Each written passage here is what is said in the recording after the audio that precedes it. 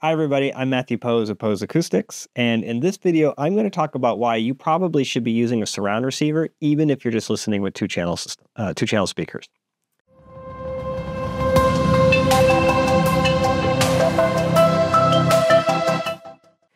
So, as a reviewer and as a audio consultant slash semi-integrator, I'm not really a full-on integrator, but I have integrators that work with me or work for me that do stuff, so I'll call myself a semi-integrator here. As somebody who has this access and just plays with equipment all the time, constantly, literally have stuff sitting on the floor over here that's going to be what I'm talking about. I have used cheap receivers, I've used expensive receivers. I've used cheap integrated amps, I've used expensive integrated amps. I've used separate amps and preamps, I've used all-in-one little box systems that are like this big and they have streaming. And I'll tell you that first and foremost, to me, the best equipment is the equipment you want to use. And a lot of people make a big deal about, well, if they have two-channel, they need to have a two-channel receiver. Now, this is changing a little bit. Marantz introduced the Stereo 70, and that is basically like a surround receiver in every way, except for it's just got two channels worth of amplification. But for those who don't know that, that's the exact same amplifier module that's used in all the receivers. And it's the same amplifier module used across all of them, including all of the Denons. There's no difference in these amplifier modules. The power supply is what's different. And the Stereo 70 has the same power supply in it that's in the lower mid-grade receivers. Now, that doesn't mean that thing is a bad performer. It's a great performer. But in many cases, many manufacturers like Denon, Marantz, and Yamaha, their stereo products have been more compromised than their receivers, and then they cost more money. So they have less features, they have sometimes worse performance, and then they cost more money because they're more niche and because you guys are silly and you'll pay it. And that's part of it, honestly, is our willingness to pay that is what drives doing that. So receivers are a little bit more of a commodity product right now than stereo receivers are. The surround receivers are more of a commodity product than stereo receivers, sorry. So you can get all the same performance from a surround receiver and just not use the channels you're not going to use. It doesn't hurt anything because the sound quality is just as good. But you get extra features. So one of the nice things about a lot of receivers is that down to sometimes the lowest end, or at least the lower end, you get their streaming app system, which allows you to do that. You get AirPlay 2, you get bass management. So even if you're going to use it as two-channel, if you want to add a subwoofer in, it's nice to have bass management.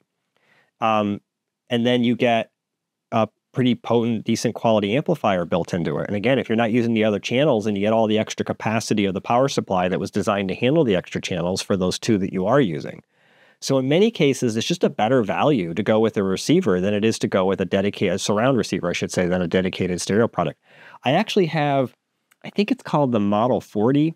I have this Marantz integrated amplifier. It's really good. I really like it. I think it's $2,000 or $3,000 in that range. I forget the exact price. It's got built-in HEOS in it. It's streaming. It's got AirPlay. I use it when I'm just looking at like powering some speakers and trying to check out a pair of speakers, something like that. Its build quality is significantly better than a Marantz receiver is, but the cost of it is really high. And the feature set it has, while good for its class of products, is actually pretty low compared to the receivers Marantz sells. And performance-wise, it's not any better than their lower end, not low end, like bottom of the line, but let's say mid-grade receivers that are like half or close to half the price. In fact, for $2,000, you can get a receiver that has better performance than that does. And lots of channels that I understand you're not going to use them, but they're there.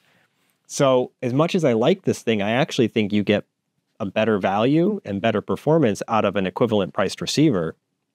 And so would I tell somebody not to buy this? No, but I think there's something to be said for going with the receiver. The other thing is this doesn't have any sort of room correction, and there's nothing that says surround systems are special in needing room correction and stereo systems don't. In fact, they probably need it as much or more.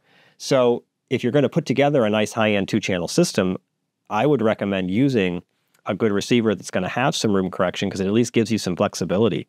If you want to do manual calibration and manual room correction, you can do Odyssey, and then Odyssey's PC app lets you do a lot of manual control. You can do PEQ filters, for instance, to get everything better.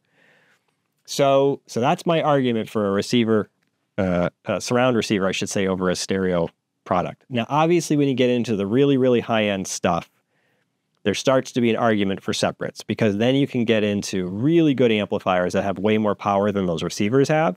So you could be getting into 200, 400, 800, 1,000 watts. That's not unreasonable these days. with extremely low noise and distortion, and then you can get a preamp that would be able to drive that. That would be better.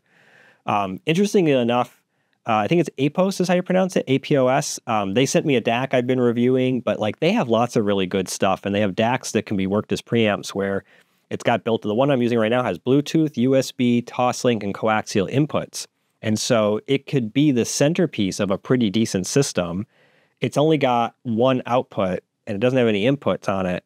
But like for a lot of systems, especially if you're not using subwoofers, that could be fine. Or some of the systems, the subwoofers actually have a loop out. So you can do from that DAC into the subwoofer and then out into your amplifiers to power your speakers. And you would end up with an extremely clean, purist system at a relatively modest cost anymore. It's actually kind of impressive what you can get. But outside of stuff like that, at that level, which is still way more expensive than these receivers would be, I would just recommend getting a receiver. So hope you like this video. Keep watching. I got more stuff coming. And like I said, the super thanks are really great. Please subscribe to the channel. That helps me out, helps to make all this more worth it, and I can keep answering your questions.